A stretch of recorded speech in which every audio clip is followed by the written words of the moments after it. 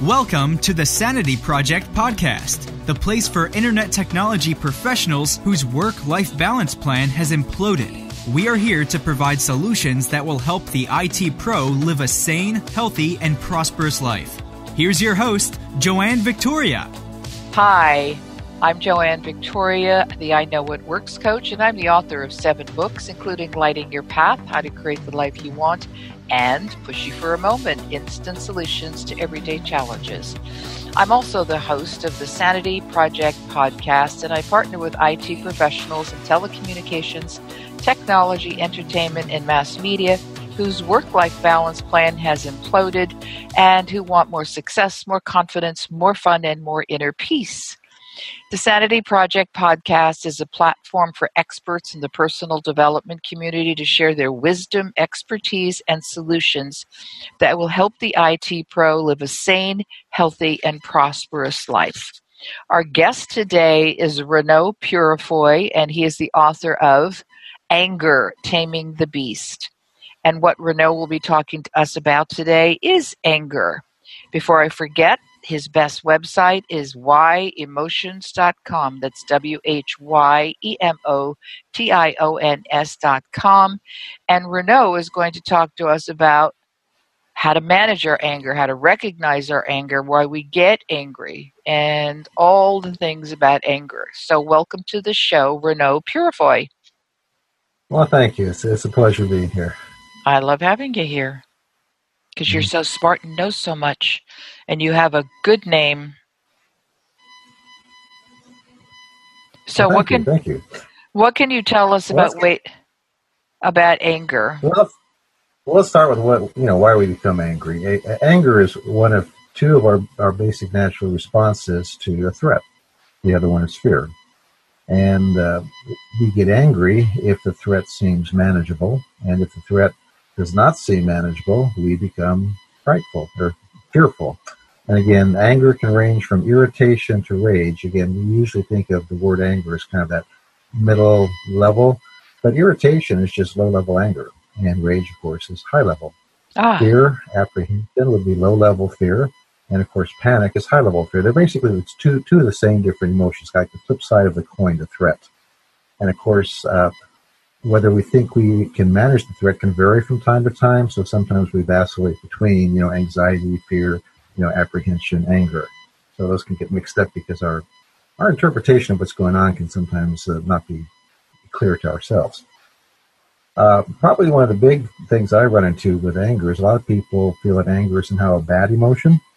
It's not a legitimate thing to happen, or somehow you need to get rid of it. And it's kind of like saying, well, do I have the right to be thirsty? Thirsty is a bad thing. Well, thirsty is just telling you that, you need water, you need to drink something. Anger is telling you that you are perceiving a threat somewhere in your life. So what's more important is to focus on what you're doing about that threat, rather than, how you're reacting to it. And I think the other thing about that is taking a look at, is the threat real or not? Because a lot of the anger that people experience is over things that really are not a threat. The restaurant doesn't have the food that you want to order, the particular dish that you're looking for. So you get all upset and angry. That's not really a major threat in your life, or somebody says something and it's not worded properly. I mean, we get a lot of that nowadays with all the political correctness stuff going on. Good Lord, yes. People get offended for all kinds of things when there's really no threat, but because there's a lot of distorted thinking going on in their mind and irrational beliefs and stuff, and of course that all gets blown out of proportion. So when I talk with people about dealing with anger, because a lot of how we respond to anger is a habit pattern. When you think about it, most of your responses during the day are pretty automatic. You don't think about them. It's because you've learned things so well, you don't have to think about it. And that's a good thing, because that allows us to drive cars and do all kinds of different things, without having to think about it. You're driving down the freeway, you're listening to the radio, you're talking to somebody, and you're hardly paying any attention to your driving because your subconscious now has learned how to, do all the things and judge all the distances. And you only become really aware of it if a truck goes by or something unusual happens. And that's kind of the way it is in life. There's a part of your brain that kind of is always monitoring what's going on around you. And if you perceive something positive, then you get various happy emotions, positive emotions. And if there's a threat, then you become either angry or frightened, depending upon, again, how you're assessing that threat. And even that assessment, to a large degree, is automatic and based on past experience. In fact, let me digress for just a moment, because this whole thing of why we have emotions is kind of interesting, I find. As you go through life, you have different experiences, and you have all kinds of information coming into your mind, and you tend not to think about it, most of that stuff, unless it's important. I thought I took that off the hook. Anyway, I'm sorry about that. So if something very dangerous happens in your life, that experience gets an emotional stamp. And then that stamp is going to cause that information, when you encounter it again in the future, to come up to your mind. Because most of the stuff that you experience in life, it doesn't get really registered in your mind. It just kind of goes in and goes out. But anything that's important will have either a positive or a negative emotional stamp. And those are the things that, as your brain is scanning the environment, will come up. We call those emotional triggers. And sometimes they're very positive and they're very useful. In fact, that's why a person who has experience is more valuable than somebody who's just come out of school.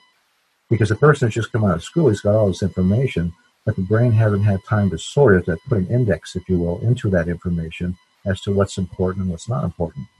As you use the information, now your brain starts to identify, this is important, pay attention to this little detail. Oh, this is important, pay attention to that detail. And so now you just automatically start to focus on the things that are important, which again makes the experience valuable. So anger is kind of the same way. When things happen to us that make us angry in the past, or that are a threat to us in the past, and that angry emotion gets associated with it, in the future, when those things come into our life, they automatically generate that emotion. And so a lot of that's, and then how we respond to it is something that, again, is just an automatic behavior pattern. So when you're dealing with anger management, you're looking at two different aspects. One, evaluating what is making you angry. Are they real things, or are they things that are not really real in the sense of having a true impact on you? Are they because of things from the past or irrational beliefs or things like that? And the second part is, what is your response? How are you dealing with a threat when you encounter it? So you're saying, obviously, the people with more life experience could respond differently to "quote unquote" anger, or the feeling of anger. Is that a memory? Again, experience just in general is more valuable in terms of being able to utilize the information in your brain. So we're kind of talking two different things. But in terms of what you just said, yes, the way you respond to threat is something you learned as you grew up.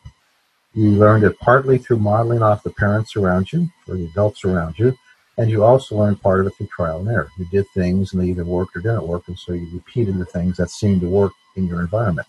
And let me give you kind of maybe an excessive example. A person grows up in a family where there's a lot of violence, okay? And there's a couple possible ways they can learn. They can either mirror that violence, or they can learn, if I shut my mouth up and stay in the background, nothing bad happens to me. And so now that becomes their pattern when they encounter a threat, is they back off. And again, the first example, they encounter a threat, and they get angry, and they go out and they demolish it. Sure. And it's an exaggeration either way, because they grew up in an environment that was exaggerated. Okay. And that's automatic. They don't. And again, as an adult, when you're talking to them, they'll say, "I don't understand why I respond that way. It's just the way I am." Well, yes, it is the way you are, because you trained yourself to be that way, and you can train yourself to be another way. So when you're working with somebody who has a short temper, the first thing they have to learn is to take a time out, to not do anything when anger first comes up, because their habit pattern is to go out and get rid of that threat, just bowl over it, and take it out. And they need to learn, no, stop. And that's a hard thing to learn. In fact, when you have domestic violence situations, the cool down period is the first thing you try to lock into place, is you've got to walk away. And then after you're calm, then you decide what you're going to do about it. When you look at people who deal with threats well, that's the first thing they do, is they kind of stop for a moment, they pause, they kind of get their composure, then they make a decision about what they're going to do. And that's a habit pattern that they've learned as they grew up. Again, possibly by modeling, possibly because of the way they're wired. I mean, there's a lot of things that go into how you learn to respond. Part of it's your personality, part of it's your environment, part of it's training that you receive, all those different things. Then, because the anger itself is an automatic response. If you perceive a threat, you're going to get angry. And again, the level depends upon whether you escalate it or not. How you deal with that. So essentially, I have 4 things I have people work through. First of all, when you're angry, is there a real threat? Okay, because if there's not, then you need to just not do anything until you figure out, why am I getting angry over this situation where there's not a real threat, right? There's either some belief system I have, or some trigger from the past that's causing that. If there's a real threat, what am I going to do about it that's going to minimize the threat with the least amount of harm to myself and others? And that's what I define as an appropriate behavior in our culture. Again, we're not in a Afghan war setting or something like that. Sure, yeah. If you're in the office, what am I going to do to minimize that threat that's not going to, harm myself or others, at least to the greatest degree that I can. And that takes some planning. Well, that also takes some maturity and awareness, right? Well, exactly. And not a lot of that sometimes. But this is what you're inferring here is that, right. Obviously you might have changed your habit and pattern, but things can change over time if you decide to take the different paths. Might come from, number one, experience, but also two, it's also experience to become mature. Right. Some people are 80 and they're still not mature. The thing that made a lot of sense to me a long time ago is I have this concept I use with people of core beliefs. And they're not beliefs in the traditional sense. They're more a collection of conditioned response patterns, but they're kind of like, what you feel or think about yourself in terms of who I am, what relationships are all about, is the world safe? Is it dangerous? Those types of things. And most of those core beliefs were developed when you were a small child. And they grew up based upon the models around you and your experience as you were a child. So the average adult is walking around with a set of core beliefs that a little kid came up with. And that, in a nutshell, explains all the crazy stuff you see. I know. It is. You're true. And it's like elementary school. We're not talking about high school either. We're just talking about elementary school, because prior to, you're just labeling it that way. I just think everything is high school. People act as if they are still in high school. A lot of fun. And so it requires some introspection, taking some time to take a look at, where is that coming from inside of me? What do I really believe about that? And then also looking at some of those automatic behaviors that you developed as you grew up. And again, unfortunately, that's not real popular in our Western culture. But it is something that does lead to maturity, as you say. Well, I think a lot of people now just want to be right about their positioning, certainly reacting and responding as if you're 8 years old when you're 28 or 38 or 48 or 58, fill in the blank, is ridiculous. And they need... Go ahead. And part of the problem is we live such lives where we're bombarded so much and our brain is kept so busy with external stimuli. In the old days, if you had to go into town to get some groceries or something, that was like an all-day trip. Mm-hmm. You had lots of time to talk to people. You had lots of time on your own to kind of think about your life and what was going on. And so that helped in that maturing process as you're describing it. And nowadays, we're just so busy, with one thing after another, wham, bam, it comes into our brain. And we never take a breath to really think about, well, where's that coming from? What do I really think and feel about that? It's just, we're just reacting. And I think that contributes to the immaturity that we see so much in our society. Plus the fact that so much of it's modeled in our media. I mean, you look at movies and especially a lot of the music that's going on nowadays, and the level of maturity in it is fairly low. And so that reinforces that's reality. That's the way I'm supposed to respond. I used to teach in a local college here, and a lot of 20-somethings were in there, and it was amazing how many of them thought what they saw on sitcoms was reality. Or they look at a reality show and they actually think it's real. It's this blur between reality and illusion that's created by our media seems to you're getting thinner and thinner, the line between those two. I know. It's disturbing. I see great changes in. I use television to relax, and I watch certain things, but most of it is just so bad now. They have diluted the perspective and brought it all down to. I like watching older TV series because they were more textured. The writing was superb. You couldn't get away with the writing then as you can now, because I'm of the generations that understand that if it's not on the page, it doesn't exist if you don't write it properly. But I like old stuff because it was written better. It was written better for people's intelligence. And now it's the television and the movies you're catering to the lowest level possible. And I don't know if it's the lowest level of emotions, the lowest level of maturity, whatever it is, it's very base. And as you were talking about the music, and it's just, it's like, it's embarrassing to me to think that this is what our world has been diluted to, DELU as well as DILU, diluted, and to that's the level that we're at, where people are accepting this simplistic, ultra simplistic view of life, of words, of personalities. It's disturbing. And not only that, there's a lot of modeling of immature behavior, of how to react when you're upset, how to react when somebody says something that you don't like. And so that becomes the model that people are following. Yes, if they don't like what somebody says, they call the police. Right? Or they get in their face.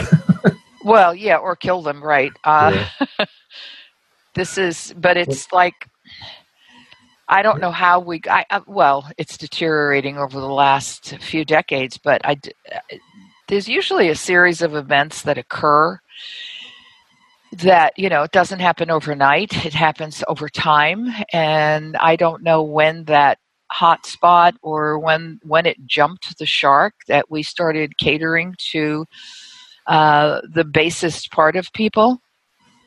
And go ahead. When you're advertising, the two things that sell are sex and fear. So right. You see that those two things in any kind of advertisement, either some kind of sexual thing going on, or are you sure? Are you sure this is going to happen? And you can protect yourself. One of those two kinds of ideas. And I think the other part of it is the fact that our technology is still relatively new. It takes a couple generations for us to learn how to act more maturely towards the technology. And Facebook and all these things, all the different social media that's going on, it's all a fairly new technology. And you see a lot of people now beginning to talk about, well, wait a minute, how are we using it? This thing that was going to be this wonderful, thing for everybody, we're realizing there is a dark side to it, and people do get addicted to it. And and it does affect how people view themselves and view the world. So that awareness is just beginning, and hopefully, over the next 20 years, we'll be able to use it in a more mature way. But we'll see. Well, if you have immature people using an immature product, it's going to take a while. Somebody has to just come in and I think the process of knocking it down, I guess that's the words I'm using right now, demolishing something before it can be rebuilt, or at least certain aspects of it, so that something better can come from it. As you say, a more mature use of social media, if that's even possible. In fact, it's. I think social media, the existence of social media and people's use of it in the way they're using it has been disastrous. For the most part, yeah. I mean, that's why I don't spend a lot of time on social media. I do enough that to promote my interviews like this one today and things of that nature. But sure. I don't spend a lot of time there because I've got other things I want to do with my life. Yeah, it is a time suck and an energy suck. And people say, well, why don't you do this? I said, it's too much and I don't need to do that. Mm-hmm. I mean, I don't even read the newspapers. I do see headlines on my phone. Of course, they show up and I just glide by them because I can't do anything about certain things. You have to know where you can't where you do and have power or do not have power. Right. I mean, people talk about, politics at its highest level. Well, there's no control there. What you can control is things that are in front of you. You can control yourself. People are unaware that it starts from within. So if within they're just angry all the time, that has to change. That's, not that people like to change, but. Yeah. Well, and that again gets back to what I said earlier. We don't do a lot of introspection, and what we do with it, for the most part, is not effective for a lot of people. But taking time to take a look at, what really makes a person a happy person in life. It's things that you don't see in the media a whole lot. Your relationships are super important. In fact, there's essentially, you can boil it down to three things that will make you fairly happy in life. First of all, you have to have a purpose. You have to have a reason to get up in the morning, right? You have to have relationships, and that's one of the things that probably we're the most impoverished with today.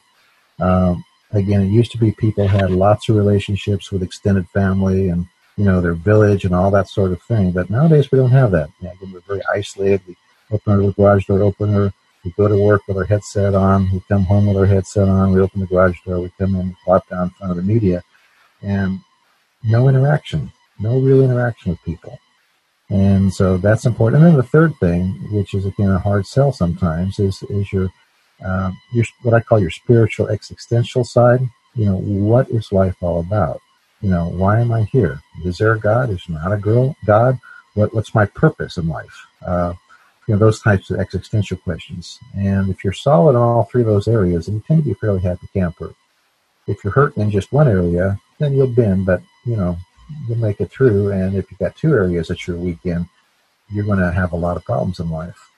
In fact, that's one of the things I used when I was working with people is, if you look at situations where somebody's had something really tragic happen to them and they've come out fairly intact, you'll find that indeed they had a relationship that they could cling on to, and they had some kind of a foundational belief system that helped them get through that situation. And that's something that's sorely lacking with a lot of people now. You ask them what they believe, and maybe they don't know. Or they'll give you some kind of pop answer that they've heard someplace, but they really don't understand what they're saying. Correct.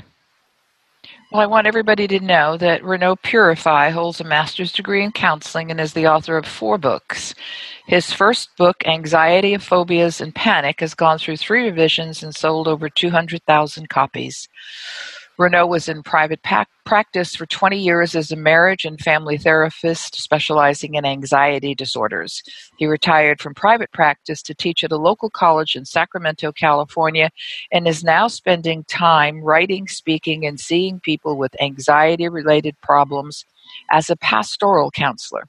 He has also developed a YouTube channel with over 200,000 views that features videos on practical life skills.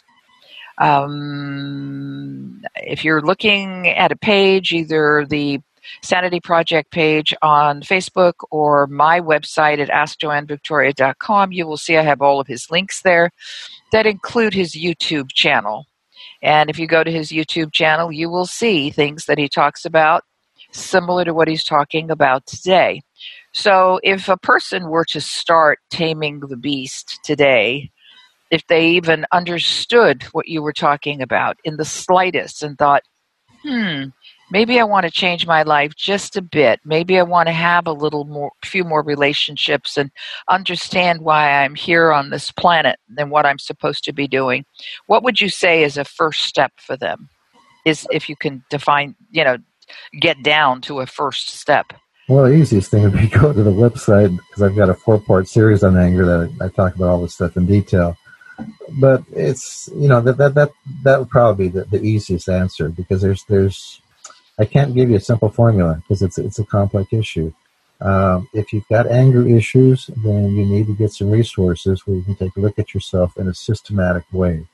One of the problems I find with change with people, when I teach guitar, because I still do a little bit of that on the side, people will say, practice makes perfect. And I always tell them, no, that's not true. Practice makes permanent. So if you're grabbing your chord the wrong way, you're just making a bad habit real permanent.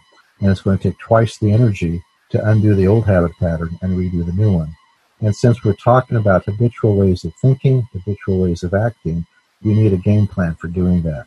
So the easiest way, it doesn't cost you any money, is just to go to the website and or to the YouTube channels and take a look at that series. And if you want to go further, then there's materials there that show you where you can go as well. So everybody who's listening, go to whyemotions.com. That's the word why, W-H-Y, emotions.com. Or you can go to our Peurifoy.